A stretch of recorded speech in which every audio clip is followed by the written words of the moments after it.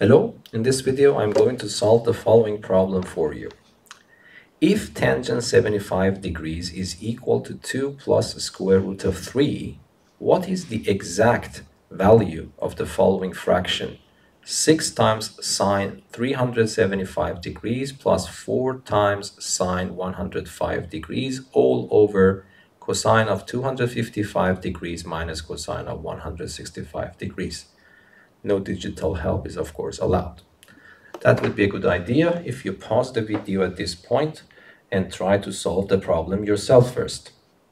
If you do the calculations correctly, the final answer that you will get for this fraction is equal to 5 square root of 3 minus 1. Okay, so now let us try to solve the problem here. Here they have given us an information about tangent 75 degrees. Of course, you can calculate this number exactly if you know the addition formula for tangent, or even the addition formula for sine and cosine, which will be a different story. Here, the emphasis is not finding tangent of 75 degrees. This number is granted for you. Based on this piece of information, you are supposed to find the exact value of this fraction. So the logic somehow becomes clear, yes? Because the angles that you see here, none of them is 75 degrees, so it already gives you the motivation or the hint what to do. Might be it's a good thing to relate all these angles to sine, cosine, tangent of 75 degrees so that we have something to use. Okay, for example, for the first one, let us do like this. So sine of 375 degrees, it is not hard to see that this is bigger than 360 degrees, and we know the period of sine is 360 degrees. It might motivate you to write 360 degrees plus 15 degrees, yes, because 360 degrees plus 15 degrees is this number. So the signs are the same, but we know that 360 degrees is one full round. So if you start from 15 degrees and go one full round, you will come back to the 15 degrees again. And because the points are the same, so it means that sine of this is sine of 15 degrees, okay? But of course, sine of 15 degrees is not good enough because it is connecting this sine of this angle to sine of 15 degrees. But the information I have is something about 75 degrees. But that's also a minor problem here, yes? Because 15 degrees and 75 degrees are complementary, meaning that if I add them up, it is 19 degrees. And we know this famous rule that the sine of an angle is equal to the cosine of its complement. So instead of writing sine of 15 degrees, I would write cosine of 75 degrees. So again, I repeat the motivation behind that because I want to connect all these things, all these angles to 75 degrees so that I can use this piece of information. Okay, what about sine of 105 degrees? Okay, sine of 105 degrees is also equal to sine. Because my angle is 75, it is not hard to see that I can write it as 180 degrees minus 75 degrees. And if I use the supplementary angle, 105 degrees and 75 degrees are supplementary, meaning that if I add them up, it is 180 degrees. So the sine of the signs are the same. So the sine of 105 degrees is exactly equal to the sine of 75 degrees. Okay, to motivate this, so for example, if this is the unit circle, where is 105 degrees? So I start from here, up to here is 90 degrees, I have to go 15 degrees more. So let us assume that this is extra 15 degrees. So I end up here when I go 105 degrees. But if I ask you where is 75 degrees, 75 degrees is 15 degrees less than 90 degrees. Okay, so this means that you end up exactly at the opposite point, yes? And then you see that they are at the same height. If the picture is precise enough, you realize that they are at the same height. So the y-coordinates of these points are the same. So it means that the sine of 105 degrees and the sine of 75 degrees are actually the same. So that's good. I was able to connect these two to 75 degrees. So let us go back, let us go to the denominator. What about cosine of 255 degrees?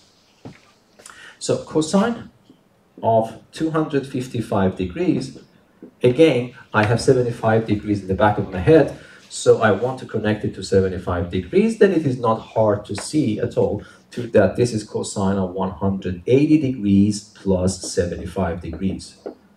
If I add 180 degrees to 75 degrees, it becomes 255 degrees, and it is good for us because it is connected to 75 degrees.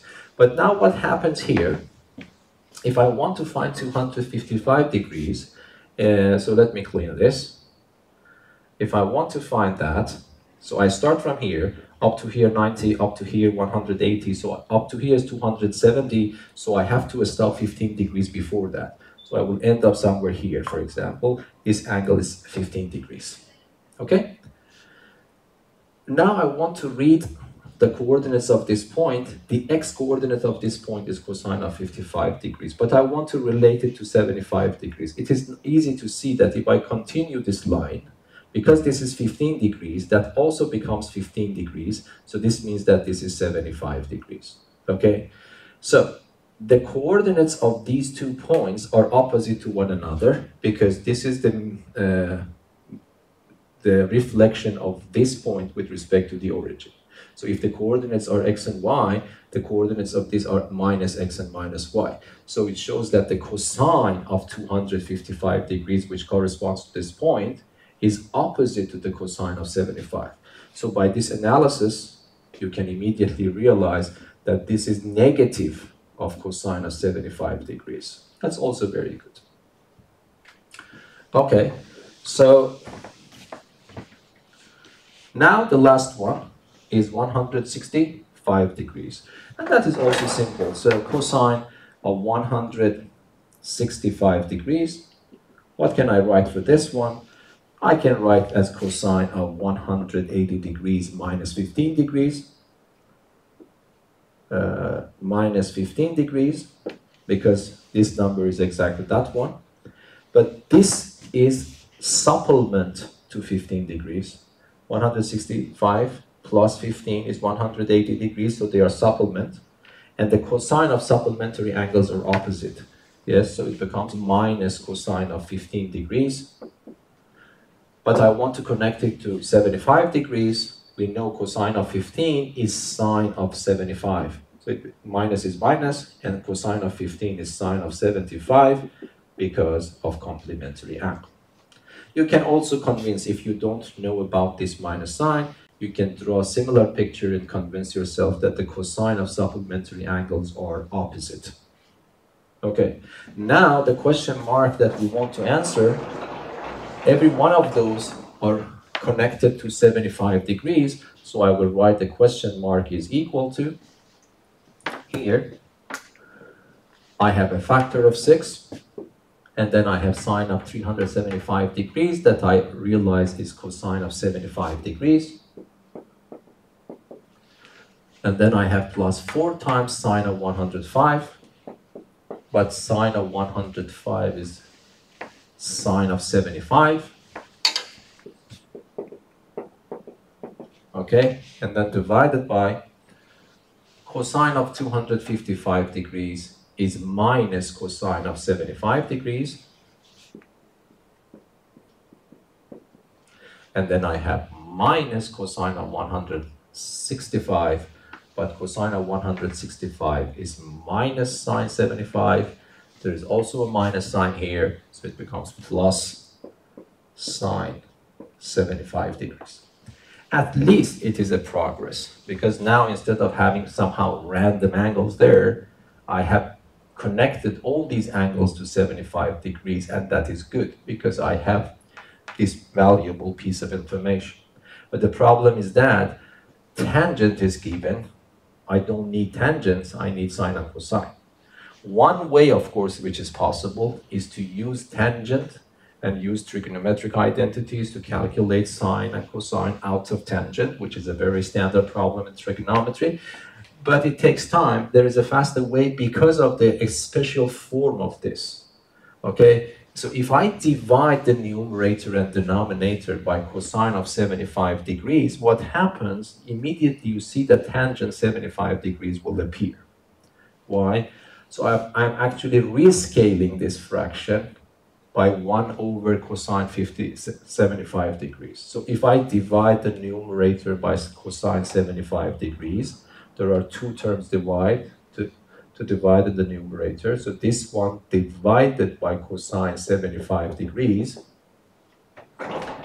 is just simply 6. And then I have plus a factor 4, but sine 75 divided by cosine 75 is just tangent 75, and that is excellent because according to the problem, I know what tangent of 75 degrees is.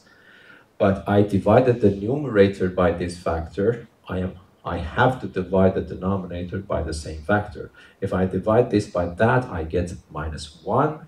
And if I divide this by that, I get tangent 75. Very good. So now the last piece of information is just doing some numerical calculations. So I take this off and replace it by that number given in the problem. So this becomes 6 plus 4 times 2 plus the square root of 3 divided by minus 1 plus 2 plus the square root of 3. Yes. Okay, so that's the exact value. But of course, this is not the answer given in the problem. It shows that we have to simplify things a bit. So let me do the calculations here. So let us do some part in our head. 4 times 2, 8, plus 6 is 14. And then 4 times square root of 3. And then denominator, I have a positive 2 minus 1 is 1. And then plus the square root of 3. Okay, so that's correct. But if you see the answer in the problem, we do not have any denominators, so it motivates us to rationalize the denominator. Rationalizing the denominator means writing a fraction equal to this fraction, but without having any surd signs in the denominator. And I hope that you know the standard trick is what I think for simplicity of calculation might be helpful to factor a 2 out. Okay, so that becomes 7 plus 2 square root of 3, and then I will write it as square root of 3 plus 1. It doesn't matter in which order I write it. Then I rescale the fraction by square root of 3 minus 1 over square root of 3 minus 1. I'm not changing anything because this number is just 1, and any number multiplied by 1 is the same number. So I'm not doing something illegal. Okay, so then the denominator becomes very simple because that is the conjugate rule. The first one squared is 3 minus the second one squared is 1. Here I have to multiply, so I keep 2 here and I start multiplying this by that term by term. So 7 square root of 3 minus 7. This multiplied by that square root of 3 is 3 times 2 is 6. And then finally this multiplied by the last term. Yes? Okay, so what happens? 3 minus 1 is 2, and that 2 are cancelled. So what is left for me is 7 square root of 3 minus 2 square root of 3, which is 5 square root of 3. And then I have minus 7 plus 6, which is minus 1. And that is the answer to the question mark as it is mentioned in the problem. Okay, so I hope that this video was useful for you. Until the next video, be safe and goodbye. Thank you.